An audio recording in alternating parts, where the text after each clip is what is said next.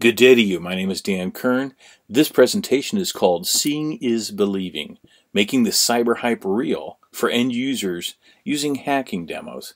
So if this was a support group, I would stand up before you here and I would say, my name is Dan Kern and I work for the government. Because you see, government can be quite dysfunctional, and government does not always equal governance. In an organization such as ours, it's interesting. It's very decentralized. We have 40 different businesses, and those businesses have various levels of risk tolerance, various levels of data that they handle. For example, you have police departments, sheriff's departments, you have 911 that deal with criminal justice information, you have a social services department and a health department that deal with personal information and protected health information. And at the same time, you have the bulk of the rest of government organizations in which everything is open to the public. So in our organization, because of the varying requirements of the different departments, awareness attendance was actually kind of a problem for us. We used online presentations, and the ones that we could afford weren't very attractive. It was very difficult to take the stock presentations that we were able to obtain and make them relevant to these 40 different departments. It became just another training event, and as a result, our awareness levels were somewhat low. So we wanted to change things. We wanted to get the user's attention, and we had to figure out how to do that. In 2013, we decided we would begin to do live awareness training. We made this available for people to come and see this live, and we still had the online versions of training that we had purchased, so this was an optional alternative. In this particular presentation, we talked about how malware and nuisance attacks work, how sophisticated and persistent attacks work. We talked about the anatomy of a target attack, and we gave users tools and techniques that they could use to protect themselves. Attendance to these was good. Word traveled very, very fast. And since we still had the online programs available, our total percentage only went up just a little bit. But one of the things that we experienced in doing these presentations is the cyber factor. People actually asked to see an attack in action. And our response was, well, we can do that. In 2014, we created the first live awareness training that used a hacking demo. This is called the fly phishing hack that cost millions. In this particular presentation, we had abandoned the purchased one, so we created an online version of this presentation for people to see if they couldn't show up to the live presentation. Lance Bittner and Ed Scotus gave me great advice in creating the hacking demos. And in this particular presentation, we talked about how attacks work. We did phishing and social engineering, compromise of a remote system. We did privilege escalation and lateral movement. And we stole personal and business data. And then we walked through the presentation afterwards and talked about all the various aspects of the hack that were preventable. And then we gave them tools and techniques to protect themselves. This really took off.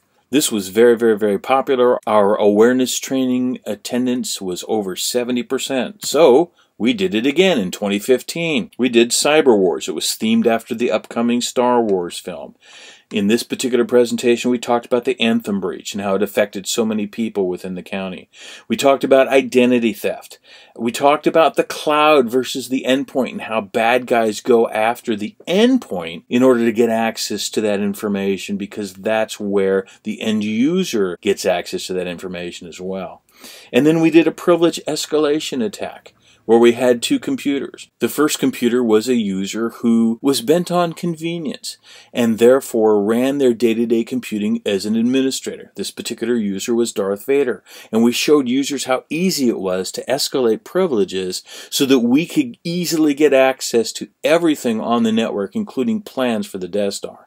Then we did the exact same thing against a wiser user, in this case Yoda, who did not do his day-to-day computing as an administrator, and how much harder it was to escalate privileges in order to get the plans for the rebel attack.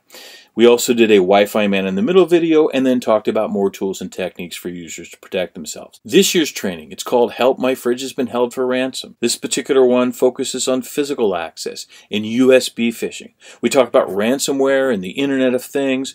We talk about physical access, dropping USB keys in a parking lot, dropping CD-ROMs to get access to people's systems.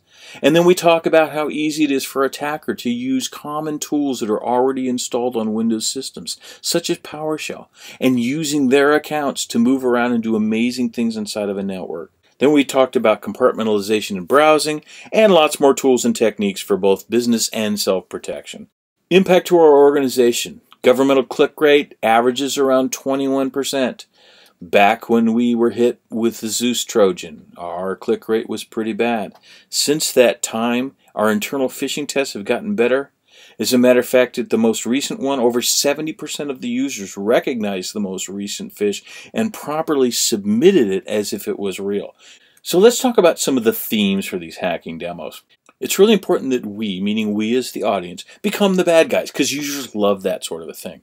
And we're going to get inside of a network and we're going to get access to personally identifiable information or some other target. And so we can turn around and sell it on the internet.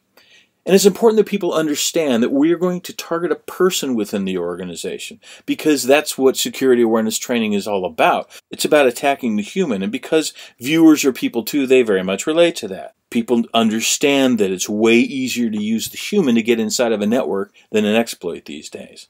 And then we use our target's social media content against them. We show them how to do reconnaissance on the internet, using a number of different locations in social media as well as the organization's website, how easy it is to find out so much information about someone so that you can turn around then and create a specially crafted email that would make it very hard for them to resist, because we want them to click on that email and run the code that we have in that email in order to give us access to their computer system remotely.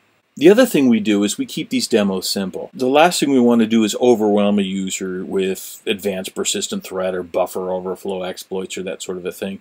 Really, these are basic tools and techniques that are easily done.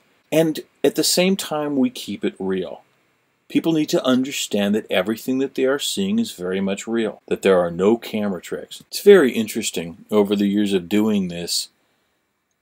I have never actually ever once mentioned the name of any particular tool, because you don't have to. You're telling a story. You're telling a story of how attackers get inside networks utilizing the human being and how they're able to move around and get access to information that other users have access to.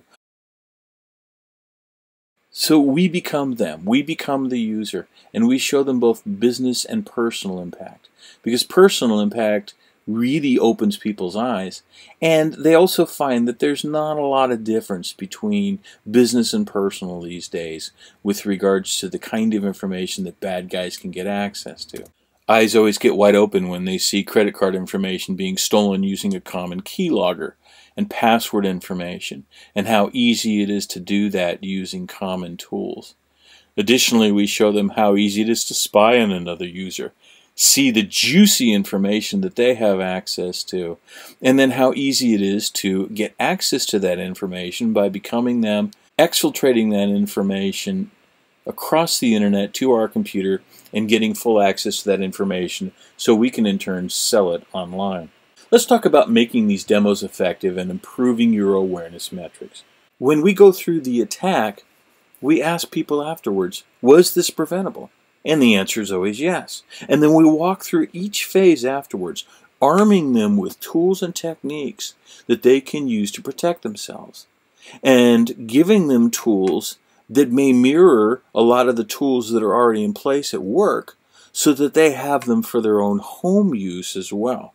Because we're addressing each portion of the attack with the preventative response, and we're showing them verification tools where they can verify if an email is real or if a document is safe, that sort of a thing. The other thing we do is we show users how to socially engineer, because if they learn how easy it is to do that, they recognize it, because you're generating an attitude of suspicion. Let's talk about some presentation creation tips for making these demos. Obviously, the use of virtual machines is really critical here.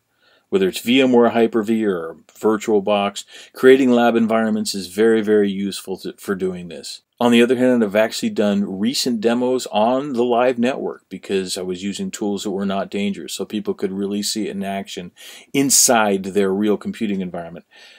Remember, you don't need malware to do this. Hackers need it less and less these days. You're exploiting the human being, and then from there you can use things like PowerShell and various other tools. Tools are available obviously on Kali Linux and a number of other resources that are available to you. The other thing we recommend is not to do the demo live, because bad stuff happens. And you don't want your audience waiting for you to reboot a virtual machine. So it's way less stressful to create a video of the demonstration and then fine-tune it for presentation. A lot of different tools are available out there, and I'm not going to go into all of them, but I do love Camtasia, and I found that there's not much that it cannot do for me. It's a very, very, very useful tool, so check it out. And of course, obviously, to avoid embarrassment, if you do use a real person in your example, do get permission to do so. Resources for training. There's Sec 504, Hacker Tools, Techniques, Exploits, and Incident Handling. That's John Strand's course. Sec 560, Ed Scotus's course, Network Penetration Testing and Ethical Hacking. Then, of course, there's SANS NetWars, which is a great way to learn this stuff. And you can read all about SANS NetWars Continuous on my blog. Of course, there's a lot of training on YouTube, and really it's about learning the basic tools. And, of course, if you don't want to do it yourself, I'm sure your staff would love to do something like this. Of course, there's a lot of great information on YouTube. Presentations are already there. Sophos has done some tremendous videos that are very, very useful. And, of course, you're more than welcome to take any of the videos or presentations that I've created and hack them up, edit them, change them as you see fit, and use them as you like. They're there for your use. And that's the end of the presentation. Thanks for being here.